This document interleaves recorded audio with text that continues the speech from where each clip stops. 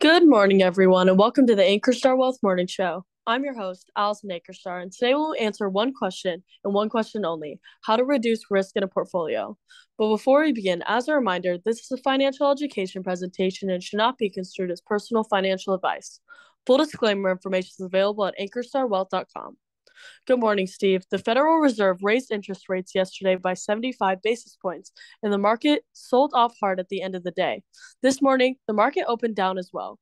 What options do investors have to mitigate the downside to the market? Well, good morning, everyone, and glad you sound a lot better, Allison. I know you've been fighting a little bit of sickness there. Today's show is kind of a follow-on of yesterday's question.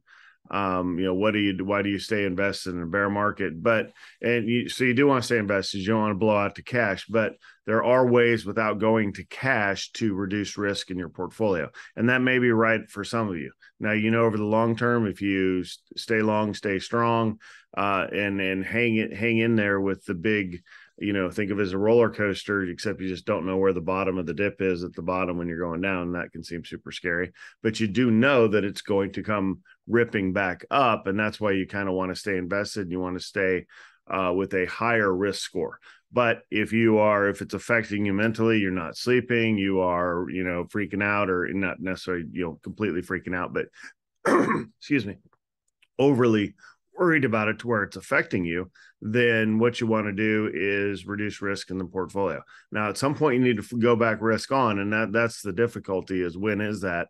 A lot of people will wait for the market to be down, which it is, go risk off, wait for the market to scream all the way back, and then go risk on. And then you can get in a cycle where you're out of sync with the market, and that affects your long-term return. So instead of getting that 10+% per year average that the market gives you, now your returns are like all over the map because you got fancy with it. But if you need to do it, I want to tell you how to do it. And there is a couple folks I'm gonna reach out today and say, hey, if this is what you want to do, we can do this, and it may help put your mind at ease, at least during the selling period that's going on. So how do we do that? Again, we use it through risk align. Quantitative approach to investing is ultimately what I was going to say there. And you implement that through risk aligned portfolios, which again, we've had these around for a couple months. I was doing this manually, except for now it got to the point to where it wasn't easy to go through. I mean, it just took hours a day to go ahead and actually make the trades versus using these risk aligned portfolios, which all have core holdings. This is the core that's tied to a risk number. And that's ultimately what you're looking at. If you've heard my risk aligned speech, it's a weighted average, if you will, of a number from 1 to 99. And I'll show you that scale here in a second. If you're cash only, that's a 1. We can go all the way down to a conservative model that's at a 26. It looks like a speed limit sign because that way you don't, it's kind of a speed limit letting me know as the advisor, don't take more risk than a certain level. And when you're tied to that speed limit, you lose less when the market's down. Again, you're mitigating that downside, which you're really being conservative for. But you also mitigate the upside too. If the market comes screaming back, then you're gonna miss a large portion of that. But that's kind of our lowest one is down here at 26. So I think school zone type of mentality.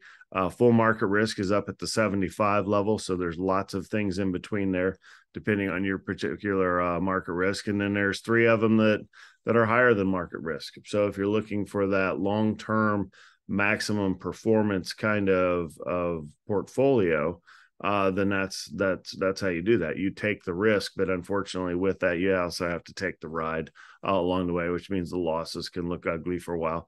But the market is undefeated in time, right? So that's the philosophy, is that this too shall pass and we'll be back to new highs. And if you go back and study the rate hike cycles, the negativity gets priced in pretty early. And I thought we were already done with it. And when you look at where we are in relation to new lows, we'll pull up the SPY here. You can see on a 1-year chart, we haven't tested the lows back from 3 months ago, but it looks like we may, right? I think that's should be a resistance point. If we do start to hit that, I think that's when the buyers will come in. I don't have a crystal ball, nor does anybody else. So again, that's what keeps it interesting, is it's all unknowable. But we haven't tested the new lows. But again, if you're ready to, if you think we're going lower on into the elections, then the way to do it is, again, switch out of whichever number you're at down into that, 26 or 32 range, and then kind of go from there. All right, let me show you a little more specifically in our brochure what we're talking about here as far as risk score and risk range. That was not it. Let's go back to, that should be it. Share that out. And, oh, no, one more time to this. There we go. I think actually it's shared out now. All right. Should be seeing the Ankerstar Wealth brochure there. I'm not going to talk to all of this while we're here, but it is kind of there's the investment summary. Here's how we do it. The basis of intelligent investing. Again, we have an alignment. We're aligned to a risk number. It's a quantitative approach. And here's that spectrum, if you will, from conservative to aggressive. If you can see that there, I'm going to try to make this just a little bit bigger while I'm talking. Zoom it up here. Let's go 100 and go. All right. So here's your spectrum, if you will, from conservative to aggressive. And that's what we're looking for. This is going to be the core. And then you have some specialty things you can do for the core and satellite approach. But again, this is what we're talking about when I say I'm sliding along the risk spectrum, if you will. So if you are a, say employed 40-year-old that is doing great and not really in danger of losing your job, you kind of stay risk on and you look away if you have to. But you're really looking to keep the risk on, and you're acquiring right now through your 401k or through your IRAs or through your bank account money. You're putting money in now to take advantage of the lower prices. However, mentally, if you need to, just because the market's going lower, then come over here on the risk spectrum and go more conservative. Again, we can get you to 26 without going all the way to cash. So you're actually still getting some income coming in from these investments, but we can slow things down for you. And then, of course, we have to have the conversation later and manage the timing of that, if you will, to go back risk on. So really, you're kind of in a timing move there where you think you're not, right? But you really are now trying to go into super active mode where you're timing the market versus just taking the entire roller coaster ride, knowing that it's going to come ripping back at some point. So that's all I have for you today. So thanks, Allison. I think that's a good question. If you are sweating this downturn, reach out. Let's have the discussion, and I can give you some options. Thank you, everyone, for your questions. Please submit your questions as a comment through social media or directly to our email at vipservices@ankerstarwealth.com. And don't forget to like and subscribe to get daily updates. That's all we have for today's show. I'm Allison Ankerstar. We'll see you back here tomorrow.